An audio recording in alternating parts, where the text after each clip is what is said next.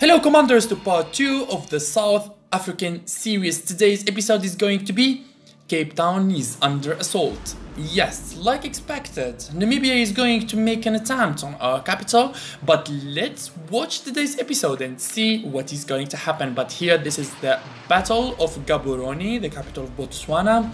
Namibia and South Africa both are fighting to take this city. Actually, Namibia is trying to push off my troops from there and push directly to my homeland cities. I would do the same, by the way. I would never go to someone's capital or homeland cities while I leave his troops behind me. That is not wise and not good in conflict of nations. So I tried to step in Gaborone, at least to inflict as much damage as possible for him, because I benefit of the defense bonus inside the city. This is why I try to stay there and keep my artillery firing from distance. At the same time, I'm trying to make a stand in the city of Johannesburg. Of course, I bet that Namibia, after taking that city, he will head directly through all of my homeland cities to try to corrupt my resources production, my troops production, and break down all of my infrastructures. So I will try to expect what he is going to try to do. This is why I will make a stand in the closest homeland city to Gaborone, which is going to be Johannesburg. I have recon division and 3 infantry there. They will be enough to stop his recon division from advancing. At the same time, I am going to leave around 3 or 4 motorized infantry in my capital, Cape Town. Because Namibia has access to water, my capital is coastal, so he might go through his coastal city and come from my back directly, disembark into my homeland city and disembark in my capital. I do not want that to happen. I am ready to lose any other homeland city, but not my capital, because you know the damage that is going to inflict us.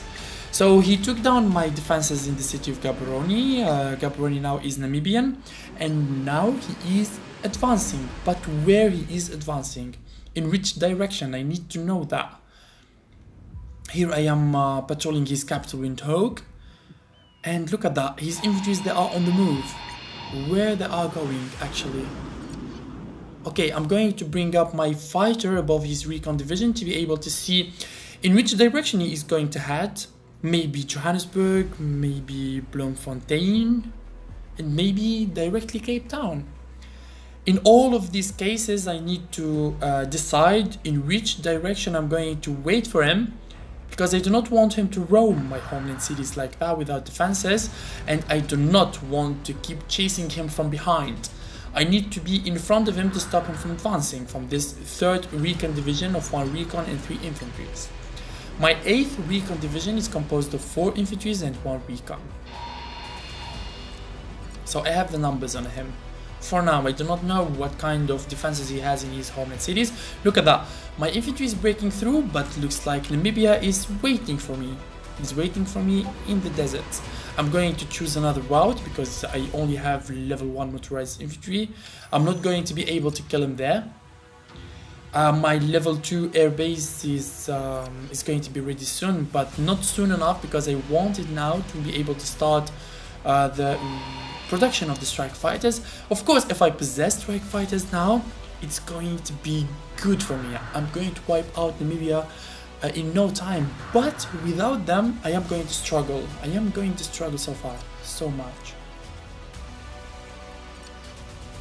Okay, so I changed the direction. I'm not going to wait for him in Johannesburg. I went directly to Bloemfontein because Namibia kept moving to the west. He did not come south, so I do not see Johannesburg as a threatened city. Here he is, look at that, he is trying to move from behind me and directly go to my capital. Well, we can judge that Namibia is super active. He is an active player and he is moving carefully. And he keeps on defending at the same time while he is attacking. That is actually good. You remember in the first episode when I showed you his rank? He is a beginner. He is a beginner, a total beginner. But from where I see it, how he is moving, how he is splitting his infantries and keeping the defense inside his provinces, Namibia is not a beginner. He is so far from being a beginner. He knows what he is doing. So 100% he is an experienced player with a new account. That is the only explanation I'm going to get from this, because you will keep seeing what is going to happen in this battle between South Africa and Namibia, and you will understand, you will totally understand that Namibia is not a noob, is not a beginner.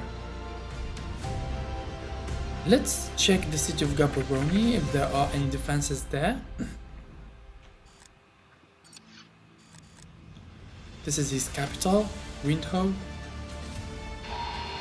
He built army bases, arms industries, recruiting officers, so 100% he will be spamming motorized infantry as well. He left an infantry there in the city of Gaborone to stabilize it from insurgency. Okay, I will keep searching for the recon division because that is my target actually. I need to locate it and see it where it is going. Namibia is going straight to my capital with 1 motorized infantry. Luckily I have defenses here. 4 motorized infantry, they are waiting in the capital.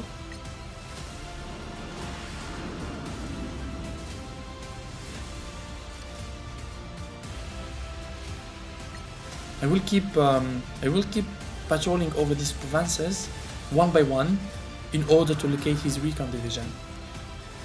Okay, in Bloemfontein here I do not have an idea if he is coming to this direction.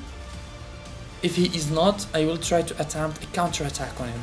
But first I need to contain him. I need to at least know where he is going for me to wait for him. Because from where I see it now, Namibia is keeping on changing his path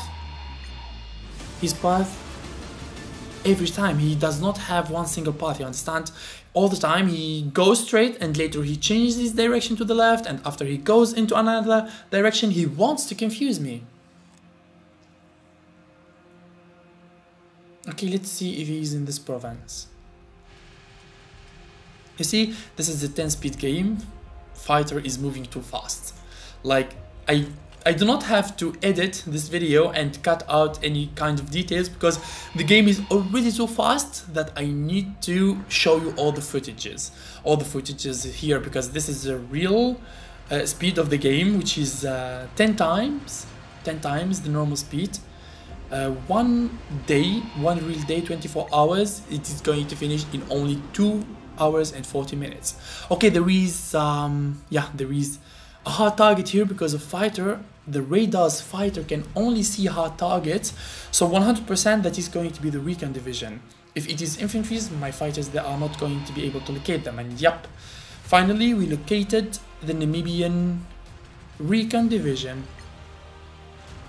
Looks like he is targeting my capital. Well, it's not the time yet for the counter-attack. I do not want him to go roam my homeland cities. I need to be secured. I need to play it smartly and patiently because I know for a fact that Namibia is going to be a headache for me. He is going to be a headache early game, and I am going to lose a lot of time chasing him, a lot of time to take him down, and that is going to make me in a disadvantage in this game. Because why? You know, in a 10-speed game, whenever you are fast, claiming lands fast, you will be having faster resources production, and that equals more units, more armies, and more chances to win this game. So for us, having an annoying neighbor, very active and annoying neighbor early game is not good for us. Is not good for us.